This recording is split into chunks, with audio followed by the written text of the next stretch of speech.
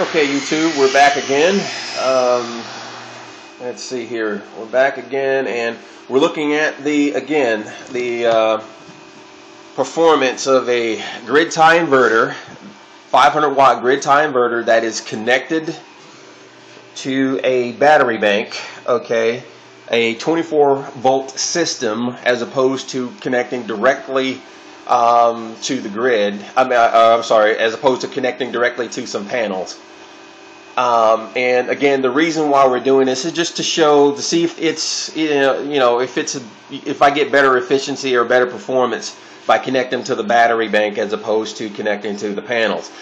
And this is a verification, like any scientific experiment and so forth.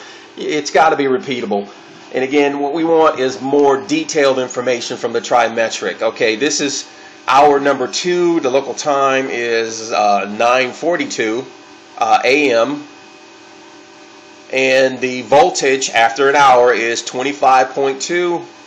Okay, as I theorized earlier and verified in my first series of videos, as the sun rises, the amperage coming out of the battery bank should decrease. We started off at just over 10 amps coming out of the battery bank. Now we're down to just over 6 amps coming out of the battery bank. We're at 96%. It's been 2 hours so far. All right, and let's see, the watts that are coming out. I don't know if you can see that, but it's 73 watts coming out, being put into the house. Okay, being put into the house. Again, all of this is just for verification. I got the idea from Fearless Thinker, in his efficiency tests and his questions. They were honest questions. What was the readings coming from the trimetric during this time? So I'm going to show you what those readings are. Again, right now we're holding steady at 25.22 volts under load. Negative 6 amps basically coming from the battery bank. We're at 96% as far as the state of charge. Okay, what are we running?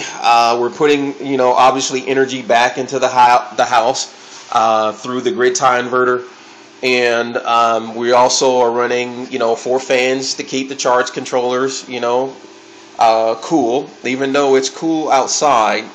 Again, charge controllers, they can warm up. Okay, I also have this inverter powering some accessory devices, like a camera system and so forth, for one thing, or a camera. And we have that fan over there going. I don't have this fan going because there's really no need. The local temperature, on inside of this room is roughly 75 degrees. That's a good thing. 75 degrees, between 70 and 80 degrees. That's good for these batteries. They perform well, even though these are AGMs and they don't have a lot of temperature issues to deal with. But they do well when it's like between 70 and 80 degrees, like all batteries really. And again, we're holding steady as far as the voltage. Let's see. So, okay, this is part 2. We're moving forward again with verification.